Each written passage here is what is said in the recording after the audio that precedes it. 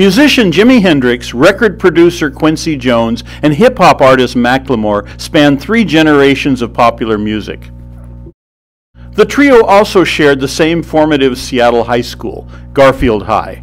Hendrix would never graduate. He eventually enlisted in the Army to avoid a stolen car conviction. Macklemore was known as Ben Haggerty when he attended the school.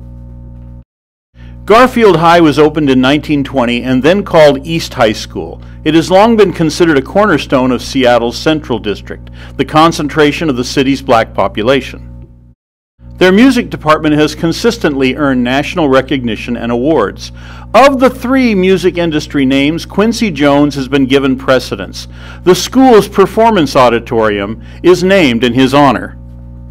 Another Seattle icon, actor Bruce Lee, attended Edison Technical High School, which has since been demolished.